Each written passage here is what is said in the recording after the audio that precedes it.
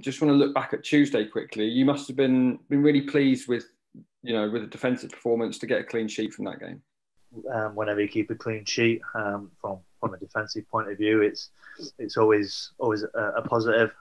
It's just obviously frustrating when we couldn't quite break them down a little bit, or just get that little bit of luck, or get a decision here and there, just to try and get that goal, which would have made it all the more pleasing. But I think from a collective point of view, we defended well, and we limited them to not too much. I think that all starts from the front. You look at the sort of energy and running that we have in front of us. When it starts with Ben at the top of the pitch, and the amount of first and second balls that we win in the middle of the pitch, it just gives us that platform to sort of build from, and it's something that we want to try and do as much as possible, knowing full well we've got the attacking capabilities that we've got.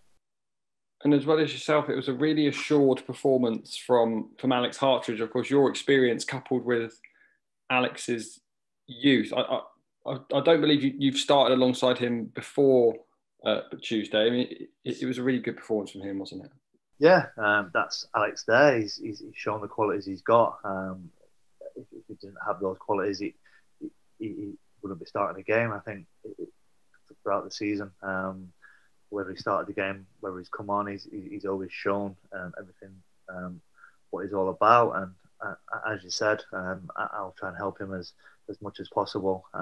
But equally, he's got to take that bit of responsibility as well, which I think he showed great on Tuesday.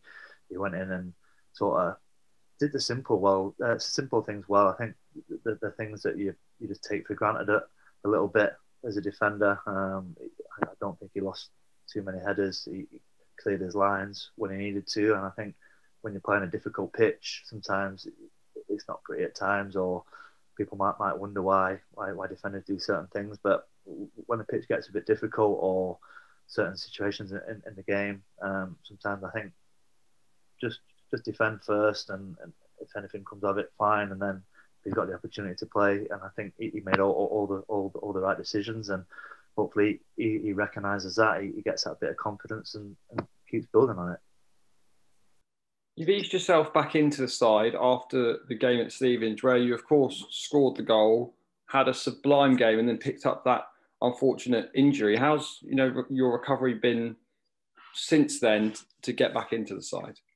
Yeah, it was fine. Obviously, the first few days after the game, it was a case of just resting and just being careful, and then just getting back into the training ground, just building things, just waiting for everything to start healing and things like that. And as I said, the physio staff were great. They didn't try and push it too fast, and just made sure that I was comfortable. It was just a case of that, I think.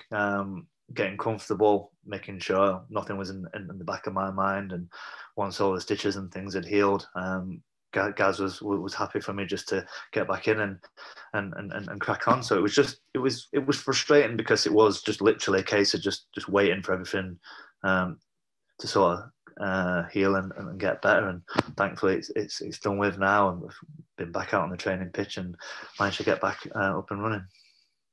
On to Saturday, and Leyton Orient, they're one of those sides. They've had a mixed season, but they're always there and thereabouts. They're not too far behind us outside the playoff places. Especially with a new manager, it's going to be a difficult game for us, isn't it? Yeah, I think, as you said, you look at some of their results across the board from the start of the season.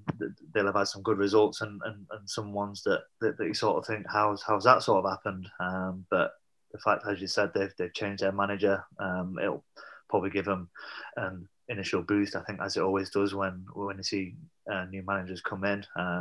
Whether he'll try and change too much midway through the season, might not happen too much, but I'm sure there'll be certain things that the manager will be trying to influence. He'll have his own ideas, his own stamp, and as I said, he's played there for the last few years, so he'll know what the players are about. So it's not a case, I think, him going in and trying to find out what certain players are about.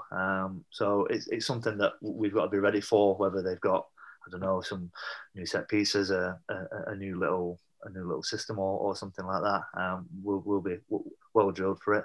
But equally, we want to put our stamp on the game and make sure we cause them a few problems as well. I want to ask, really, as a player, when you're part of a team that loses their manager halfway through a season, what's it like, the mood in the camp when the new manager comes in? Because, we've seen with Bradford City what a new manager can do for them this season. Is it almost like a clean slate, or, trying to get back in the new manager's good books, fighting for a start? Yeah, I think it can be. I think it really is probably split across the dressing room. Football is a team game. There's 11 players plus subs and so on and so forth. But ultimately, you do have your sort of individual sort of battles as well. So some players will be happy, some players will be sad. The lads that have been playing are probably going to feel as though it's on them a little bit as well. I think when a manager loses his job, obviously the manager takes the fall for it, but ultimately I think the players have to take responsibility as well.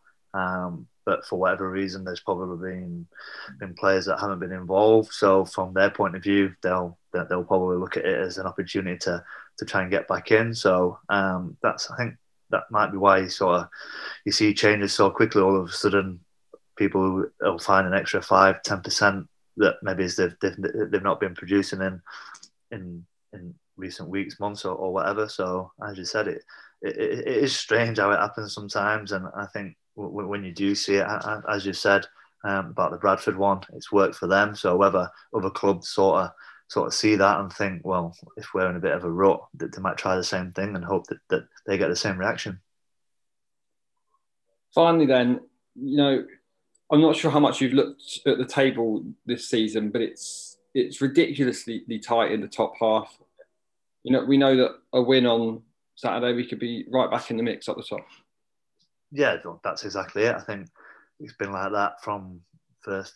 I think once you let the league settle down after the first 6 to 10 games, it's generally been as tight. No one's really sort of grasped hold of it, and like usually you get a couple of teams that might run away with it, but that's just not happened. I think, as you said there, it's that tight. You get a couple of wins on the bounce, put a good run together, you'll soon find yourself up in the playoffs, up in the top 3.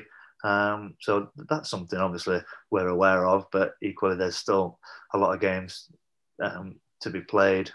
We want to keep picking up as many points as possible, and come the end of the season, making sure that we're in the mix, which is where we want to be. We want to be playing for something towards the end of the season, but it's important that if we do lose a couple, it's not the end of the world. We can bounce back quickly, and that's something that we're looking to do obviously on Saturday. And there seems to just be more and more teams being added to the mix. We've mentioned how Bradford have been doing. Bolton seem like a juggernaut at the moment. You've got Harrogate suddenly up there. It just seems that there's about 14 teams that are fighting for those top 7 places. Yeah, that's, as you said there, the Bradford, Bolton, Harrogate. As you said, I think a month ago, 2 months ago, people probably wouldn't have even spoke about them clubs going into the playoffs, but it just shows you how quickly it can turn. And I think teams who are up there and maybe have been throughout the season, that teams always generally have a bit of a tricky spell at some point during the season, and sometimes it's all about timings. I think we 17 games left. Probably some of the teams will have a few more, some teams will have a few less, but the timing of these runs can be crucial sometimes. I think, as you said, that when teams do have that bit of a bad run, you might want to get it out of the way, as daft as that sounds, and then come towards the end of the season, if you can start putting those wins together, start getting them back to back, and the league as tight as it is, you'll start creeping up at the league, and it's perfect timing for where you want to be.